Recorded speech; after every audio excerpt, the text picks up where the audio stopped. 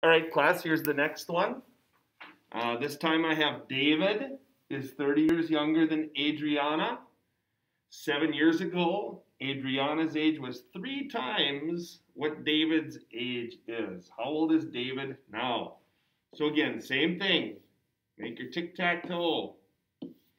Adriana, David, now change. So I don't put future or past because sometimes we go forward with change and sometimes like this problem we go backwards. So what are we starting at? David is 30 years younger than Adriana. So we don't know Adriana's name, or age, excuse me. We know her name. And we know that David is whatever Adriana is minus 30. That's what David is right now. Okay, so we don't know Adriana, but we know that David is 30 years younger. 7 years ago, so minus 7. 7 years before now, so I'm going to take x minus 7 to represent a change of 7, and x minus 37, because now David, we're going to also subtract 7 from that. All right, this one's more of an equation for the next part. It says Adriana was means equal 3 times David's age. Okay?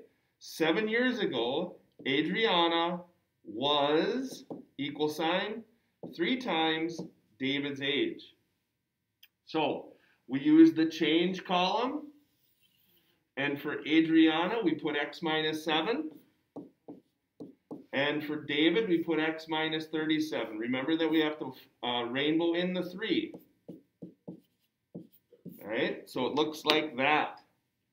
So my first step is to rainbow in or distribute this 3. 3x minus 37 times 3. I'm going to grab a calculator here. That's 111. 111. So now I have x minus 7 equals 111. Add 7 to both sides, and I get negative 104. Subtract 3x from both sides, and I get negative 2x equals negative 104. Doing the math, x equals, divide by negative 2, x equals 52. So what does that mean in our problem?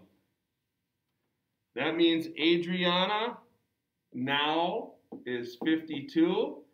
David now is 52 minus 30, so 22.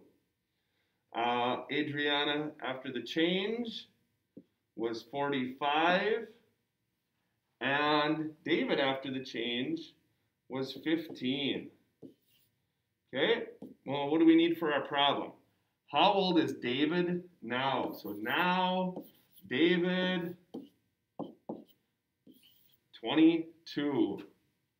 I hope this is helping.